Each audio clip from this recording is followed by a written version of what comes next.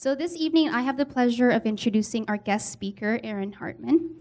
Aaron is a marine ecologist with an emphasis on coral reproduction and the effects of environmental change on stony coral recruitment. His field research sites have included Maui, to the Caribbean and the Philippines. In his research, Aaron addresses fundamental questions and generates actionable conservation advice for reef managers. Aaron spent the last 3 years as a postdoctoral research at the Smithsonian Natural History Museum in DC and San Diego State University. He is now a visiting fellow in conservation biology at Harvard University. At Harvard, Aaron plans to better define the critical habitat necessary for coral recruitment and map the distribution of these habitats throughout the reefs in the Pacific.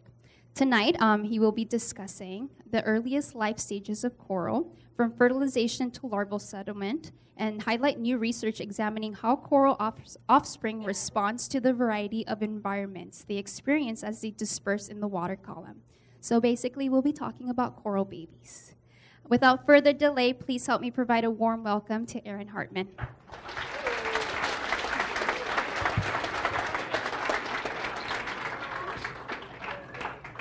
Thank you.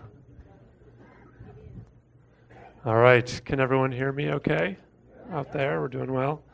Thank you all for being here. I'm honored by the turnout, and I'm honored to be back here at the Maui Ocean Center. I was here in 2009 and did some rice coral spawning stuff, and it was sort of one of my first forays into coral reproduction. Wasn't all that successful, and I'm happy to say I've come back with more success, and I'll tell you some of those stories here today about what we're learning, and by far one of my most favorite and I think exciting topics in science. As Lily mentioned, just by way of introduction, I did my PhD at Scripps Oceanography in UCSD, which brought me to the Caribbean and out here to Maui, and then I was at Smithsonian Natural History Museum, where we're trying to understand the vast biodiversity of coral reefs down from the largest megafauna to viruses and even molecules. And now at Harvard, I'm trying to bring those two together using genetics to look at the potential for new recruitment of corals throughout the Pacific, and how corals may recover or continue to decline in different areas. So kind of starting at the most fundamental, corals are of course an animal, but they're an animal, plant, and rock all in one. So they're technically a cnidarian, but they harbor symbiotic dinoflagellates. So these are tiny algae that live in the coral, they photosynthesize, they release sugars and lipids to the coral, and that's what the coral survives on. For the most part, 70 to 100% of its energy is coming from those symbionts, so it's sort of acting like a plant. It needs that bright light that it's getting in the tropics. They also build a calcium carbonate skeleton. And what's really amazing, I think, about a lot of the corals out there is they just continue to build and grow and grow and grow somewhat infinitely. And so as a result of that, when you have all these corals building up a reef, they're actually building things that can kind of act like a massive break wall, and even building islands that become atolls and whatnot. So what these animals can do, in my mind, is quite incredible. Coral reef ecosystems also have a lot of value. It's estimated about $1 trillion a year come from coral reefs. They're biologically diverse. They only cover about 0.1% of the surface of the earth, of the ocean, I should say. But about 25% of the species in the ocean live on coral reefs. And it's been estimated that as many as 50% of the species that live in the oceans are on a coral reef at some point. So they might go to a reef to reproduce and then go off into the ocean. But it's pretty staggering to think that half of the life in the ocean originates from something that's just 0.1% of the ocean surface. They also provide what we consider to be ecosystem services. So this is kind of a lot of where the value that I mentioned comes from. So they protect shorelines by building up those calcium carbonate skeletons. They provide food and medicine, often in impoverished countries, and they're great sources of tourism, bringing in tourists to see the reefs. As many people here, I'm sure, know, coral reefs are declining worldwide. So eutrophication, or the runoff of nutrients and other pollutions, are harmful to reefs. Overfishing is also harmful because you're taking away a natural component, and so in particular the natural lawnmowers of the reef. So herbivorous fish that are eating the algae are important because they're helping to make space for corals. And also global change, climate change, and mass coral bleaching. Mass coral bleaching, for those of you who don't know, is when typically when seawater's warm, the corals and their algal symbionts are no longer friends. The corals are being harmed by their symbionts, and they kick them out or ingest them to get rid of that harm, but as a result, they no longer have their source of food, and as a result, if they don't get their symbionts back when waters cool back down, they die. And so as a result of that, you get massive die-offs, like you might have heard, in particular in the Great Barrier Reef in the last 2 years. There have been major bleaching events. So these are all sort of major threats to corals and why they're declining so precipitously. So this combination of stressors is turning many reefs that may look like this into reefs that look like this. A lot of the fuzz you see on there is different types of algae that have grown over dead corals or overgrown live corals. And so the big question, of course, is can corals and coral reefs rebound? And so my particular area of interest in that is what's the role of reproduction and offspring in recovery, right? What is the role of new baby corals that may find their way onto this reef and try to make a home there? What's the potential for that to actually turn a reef like this back into a reef like this? So first things first, when we're talking about coral reproduction, we need to talk about how it works. So what we're seeing down here is this is one coral colony. These are two coral colonies, but they have different ways of reproducing. So the one on the left here is a brooding coral. And so what it does is it internally fertilizes the egg with sperm and then releases this competent larva. So this baby coral or a larva into the water column. They're typically larger than broadcast spawners. So this larva is then going to move about in the water column, find a place to settle, and then go through metamorphosis. So what you're seeing here, this guy right here is just essentially a blob of fat, soft tissue, ciliated, can swim around. This, on the other hand, is calcium carbonate. So it's actually gone through metamorphosis, stuck itself to the bottom, started to make calcium carbonate, started to build that skeleton. And so in contrast to that, broadcast spawning species release these bundles of egg and sperm into the water. Fertilization happens at the surface, and so sperm and egg from this colony is mixing with sperm and egg from this colony at the sea surface, and then you get these fertilized larvae that then can swim around in the water column. They disperse some distance, find their way back down to the reef, and then settle and metamorphose. And so you can see that these are kind of two contrasting strategies. In general, fertilization and brooding species leads to shorter dispersal, as in shorter distances traveled, whereas broadcast spawning may lead to larger distances traveled. It certainly leads to much greater vertical distance. In other words, movement to the surface, whereas these guys are probably not making it to the sea surface. Two additional characteristics that are important. These brooded larvae tend to be larger, and they tend to already contain those algal symbionts that they actually get from their parents that they'll need when they're an adult coral growing on the reef. In contrast, most of these broadcast spawning species, when they make these bundles filled with eggs and sperm, their eggs don't have the symbiodinium or the algal symbionts in them yet. They have to find them at some point during dispersal or once they've made it back to the reef. And so that point is going to be important in one of the stories I tell you later on. So for just talking broad stroke, the questions that I'm going to pose today and try to give you some answers on is if we're thinking about quantity and quality, are all coral parents the same and are all coral larvae the same? It's somewhat rhetorical. I'm sure you sitting there would say, of course, they're not all the same. But we're trying to tease out some of the factors that make them different and might make some of them survive better than others. So it's sort of weird to stick your acknowledgments into the middle of a talk, but I do want to highlight the team that I work with because I'm going to highlight a lot of the work that I actually didn't lead up. And when I do that, I'll mention who did it. But all this work that I'm talking about today was conducted primarily with 3 people who are involved with Seacor International, which is a coral reproduction organization, and the Karmabi Foundation, which is in Curacao in the Southern Caribbean. And so the majority of the work I'm going to talk about today we did there. These are Val Chamberlain, Kristen Marhaver, and Mark Vermey. So these are my partners in crime with all of this work. And so this island of Curacao, you can see, is way down here in the southern Caribbean. And it's a nice location to study coral reefs because whereas most of the Caribbean has very low coral cover, so coral cover is about 17%, meaning 17% of the seafloor is covered in corals, whereas historically it was close to 50 or 60%. But Curacao is sort of a nice location where that's not true everywhere. So whereas you can see, you know, the island wide is 23%, you've got 30% here, 12% here, 16% here by the city. But once you move to this eastern point of the island, you get 55% coral cover. So you actually have a very healthy coral reef there, and a coral reef that hasn't experienced these declines that we see at so many other reefs. And so rather than a number, these pictures illustrate, I think, way better what the reefs at East Point look like.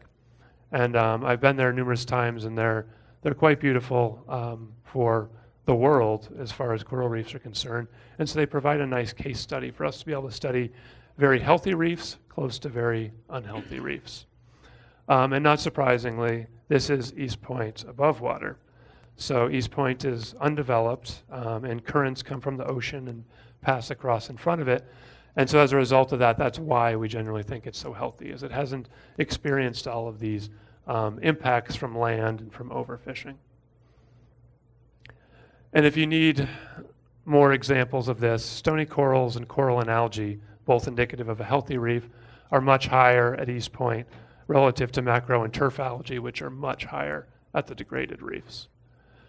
And so we asked this question of, does the amount of coral predict the number of larvae that each coral are producing?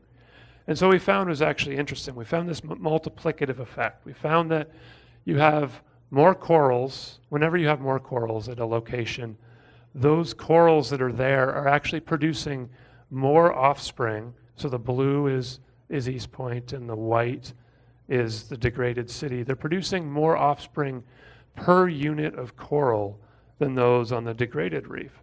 So you would think, oh, you have more corals and each one produces 10 larvae, then you add that up, you're going to get more. But actually, like per individual coral, they're producing more offspring. And there are more corals that become parents.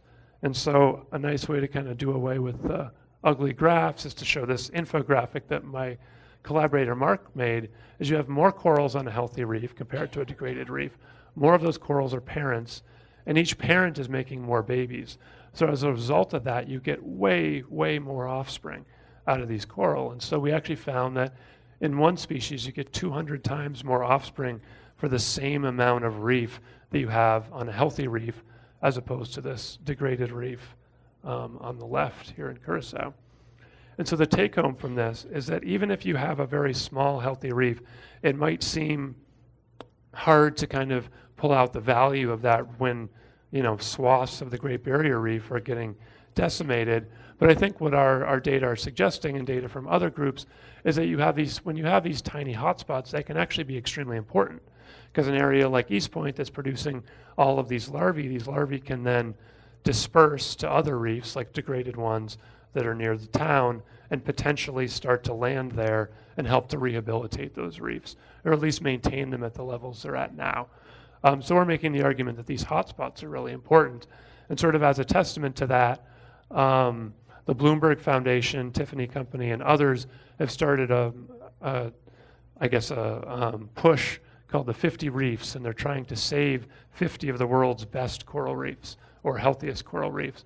And I think that that's more than just a marketing ploy. I think there's a lot of ecological value to taking that sort of a strategy.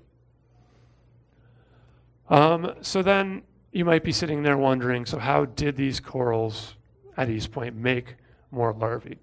And one big question we would ask sort of as ecologists is, were the parents making a trade-off? And what I mean by that is, if you're making more larvae, do you make smaller larvae? Or if you're making more larvae, do you put less energy into them? Because you only have this finite amount of energy to put into reproducing to begin with.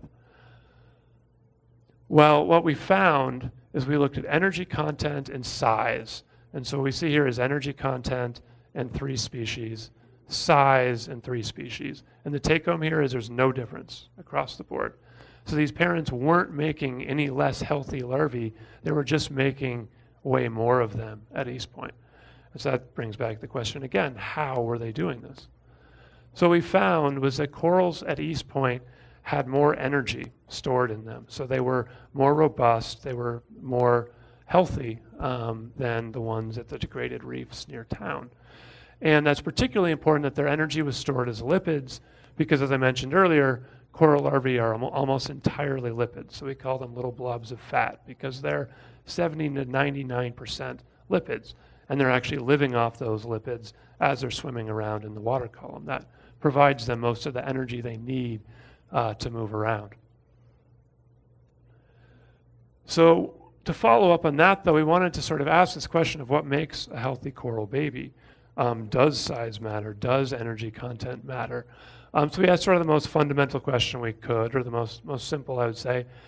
Do larger larvae have higher survival? So if parents start making big larvae, are they going to survive better? Because one thing we noticed is you would sample a bunch of coral colonies, and they would make just this amazing range of sizes. Some species you would see like a 4 times increase in size from one colony to another of their larvae. So you just get this amazing variation in larval size. And we said, well, does that matter? Do those big larvae tend to do better?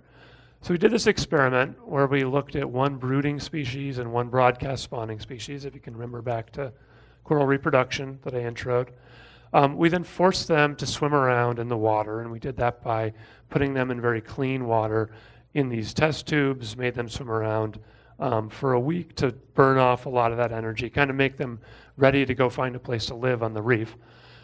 We then gave them tiles that smelled like reef, so it had crustus coral and algae, or CCA, the pink stuff you might see out on the reef.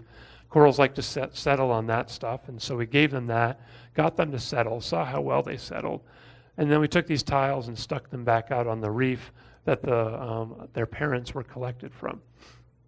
And then we monitored that for 145 days to see how well they did. So this is going from being a soft tissue larva to a settler to now a settler out on the reef.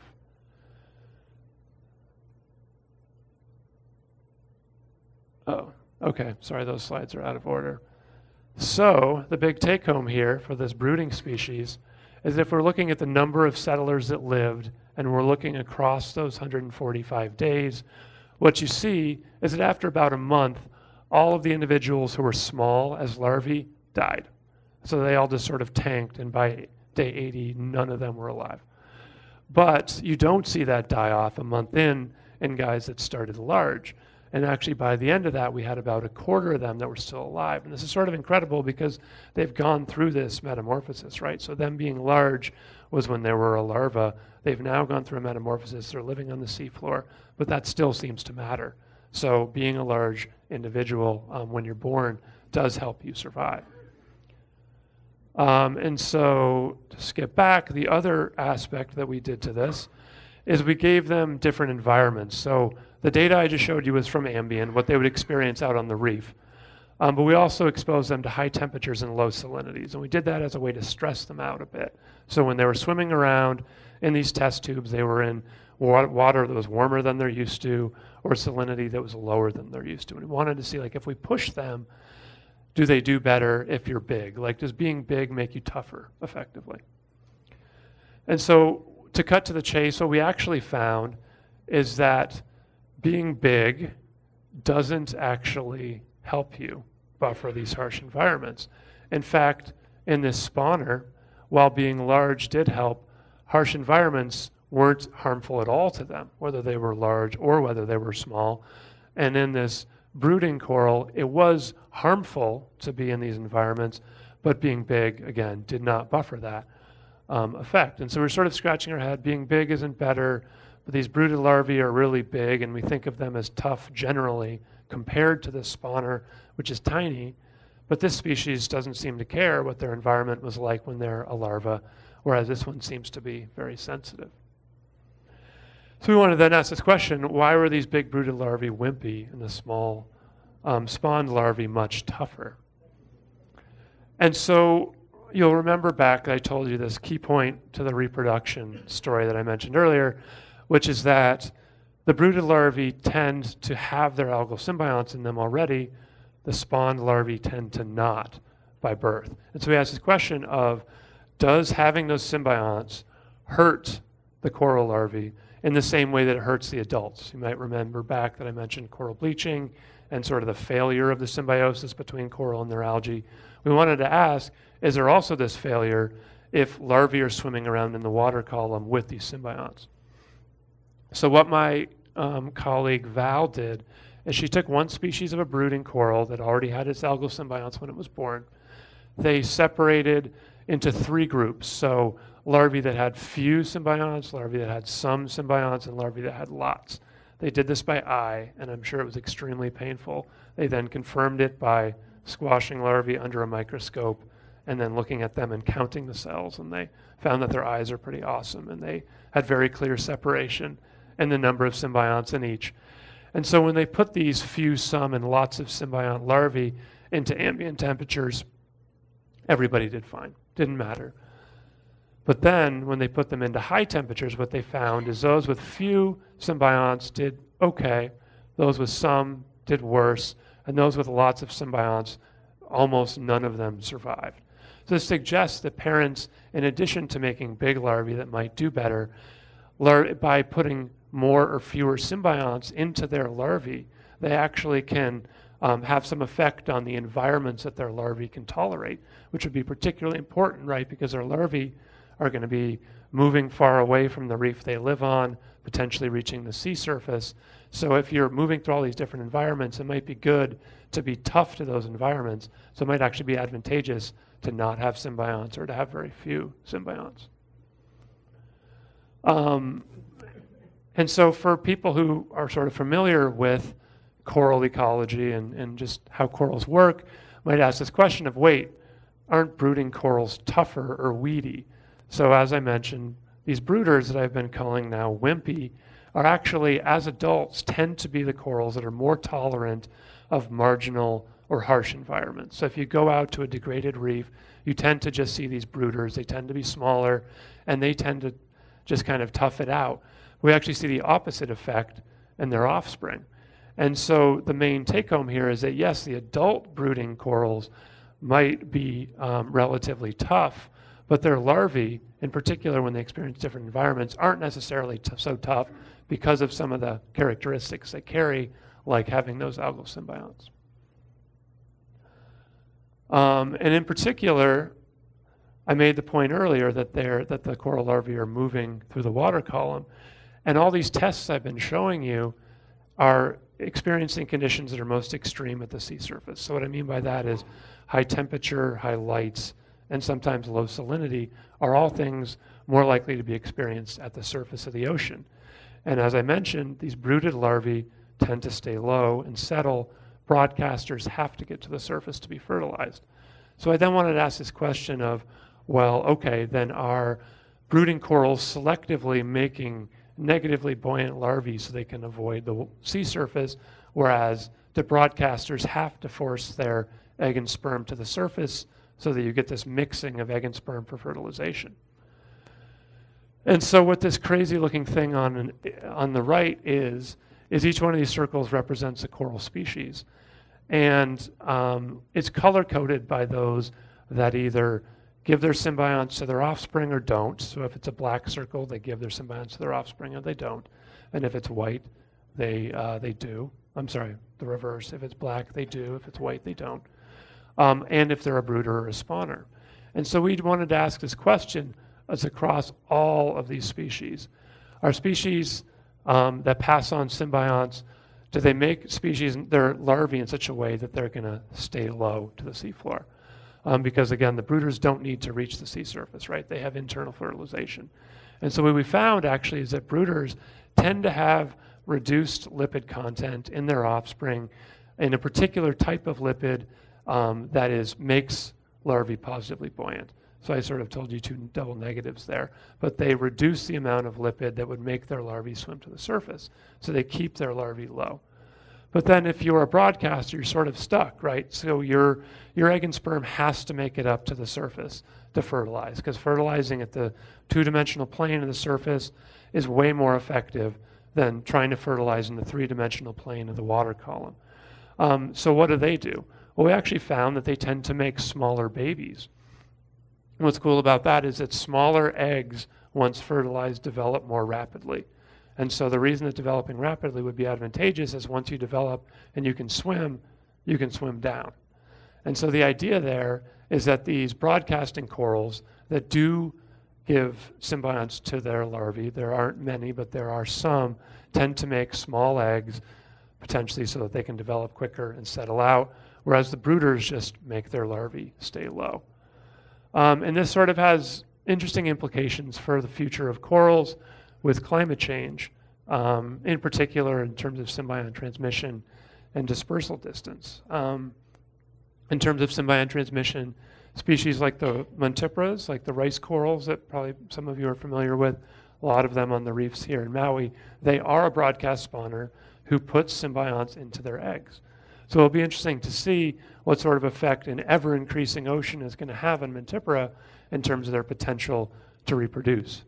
And in terms of dispersal distance, one of my favorite titles to a paper ever was Why Are Islands Farther Apart in the Tropics? And it has nothing to do with geography. It has everything to do with that quick reproductive rate. And what they're saying is that if you make eggs that are fertilized and they become mobile very quickly, they're not going to disperse as far. So they tend to stay where they are. And so as the ocean is getting warmer and warmer, it's probably going to tend to retain broadcasted larvae much closer to the reef they came from, which is sort of a concern if we want to think about, larvae dispersing larger distances to reseed reefs. But I would say to be determined on those two factors. And so I'm going to leave you with the final science story and then talk a bit about assisted reproduction stuff. But it's this final question, which actually kind of has a happy ending, which is what if parents live in sea surface-like or warmer temps all the time? So what if they're already experiencing these high temperatures? How do their larvae do? Well, going back to Curacao, there's a desal plant in Curacao that's been operational for a long time. There's a very large volume of warm water going onto the reef there. There's also a well-developed coral reef, which seems paradoxical because we think they can't handle the water. But it's been there for a while. This warm water comes out of this pool here and goes this way. And so we're able to say, study a reef right there and study a reef here. And they're experiencing different temperatures to sort of show that the warm water outflow is hitting temps like 30 and 31, whereas the control is sites that's not in the warm water is closer to 29. Seems like very small differences, but those are very important differences when it comes to corals and their potential for bleaching. And so what my colleague Val did is she went out and collected larvae from the warm water outflow and from the control cooler site. She then took them into the lab and exposed them to both of those temperatures. So the worm guys got warm water, like where they came from, and the cooler water. Those from the cooler water got the warm water and the water that they came from. And so what we found is if we're looking at just the ones that survived in that water, if you came from a parent who was in ambient water or in warm water, you did absolutely fine in ambient water. So if you came from hot water and went to cold water, you didn't care. Came from cold water, went to cold water, you also didn't care. But if you came from the cooler water and you were exposed to the warm water, you had 40% reduction in survival. So in other words, you couldn't really handle the heat. But of course, not surprisingly, if you were a larva that was born from a parent in the warm water, you could. So you were actually primed and ready to survive in that warmer water. And perhaps more interestingly, Val looked at settlement. So looked at the ability of these corals to settle and metamorphose, which signals their potential to actually become a colony and a member of the population. And so what she found is that if you came from a parent that was in ambient or warm water, and you're put in ambient water, you had this relatively low settlement. Statistically, if you came from a parent in ambient water and you were put in warmer water, you actually had a similar settlement rate, at least, to this one. But most interestingly, if you came from warm water and you were put in warm water, you had a higher settlement rate than all the rest. And actually, like a 50% settlement rate is pretty massive for these guys. So if they came from warm water, were put into warm water, they actually settled and were happy to live there. And so what do these results suggest to us? Well, so they suggest to us that warm water doesn't necessarily kill coral larvae. They just need some priming, because some species actually can produce viable offspring in these water if they've been there long enough. So these parents are transmitting something that allows their larvae to survive under these warm conditions that parents on these cooler reefs are not transmitting. And so going back to the stories I told you earlier, you might ask, well, they make larvae with fewer algal symbionts? No, that's not the case. Are they more tolerant algal symbionts? In other words, are they types of algal symbionts that do better in warm waters, because some algal symbionts are better than others? And the answer to that is also no. They have the same types of algal symbionts, whether on the warm reef or on the cool reef. And so the next question, of course, is genetics. Is there natural selection going on? Are there genes, or there at least gene expression patterns that are leading to higher survival in these warm temperatures? And Val is currently in the process of figuring that out, so to be determined. But it's sort of a cool and hopeful story that corals actually can sort of tough out some of these conditions. And so with that, I'm going to leave you today with a couple other things going on in the Caribbean that I think are cool, which is that there's successful rearing of the critical Acropora palmata corals from sexual reproduction. So going out on the reef, collecting sperm and eggs, doing fertilization in the lab, settling larvae out, throwing them out on the reef. And just in the last couple of years, we've actually had a couple of these colonies. Oh, this is a massive slide. It'll bounce back. A couple of these colonies here, including this one that's 4 years old, have spawned. So this is a coral that was grown in a petri dish, literally, initially, put back on the reef, stuck onto the reef here, and it survived, which is very exciting. And it also was reproducing, which is important because then it's adding its own genes to the gene pool. And this isn't just true of what's going on in this one endangered species. We've also been able to successfully reproduce another endangered species in the Caribbean, as well as some that are not endangered. I think the tally that we've done at Carmabi now is up to about 13 different broadcast spawning corals. So it's a really exciting example of how we might actually be able to help these species out a lot by doing fertilization in the lab, which gets to much higher fertilization rates than you would out on the reef, settling these guys out, and then throwing them back out on the reef.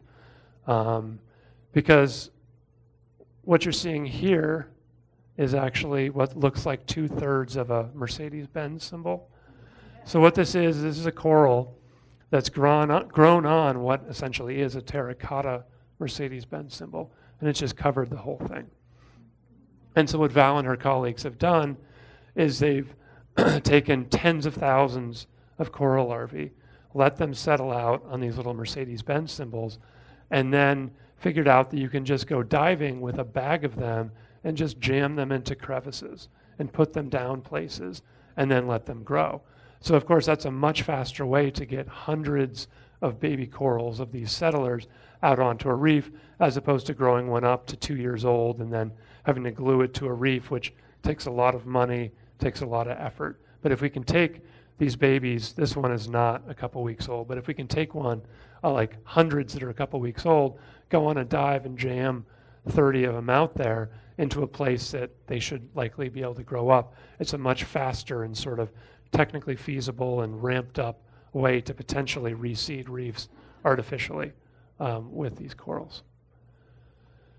So with that, getting back to sort of this early question I asked, what's the role of reproduction and offspring and recovery?